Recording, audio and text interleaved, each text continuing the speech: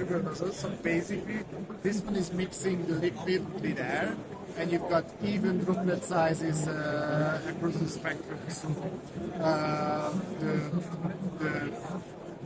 the image of the spreading is much more even. You can change the size of the droplets between 50 to 300 millimeters.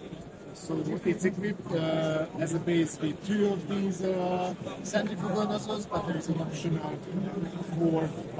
optional additional 2 that you can order. The other thing is, you see there is 2 radars on, so flying the drone is more secure. Obviously, the tank capacity is one size bigger, so it's a 40-liter tank, and it's got a new hopper or spreading system with a capacity of 50 kilograms.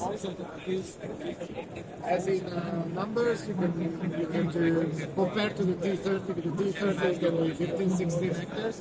With this one, you can do 21 hectares.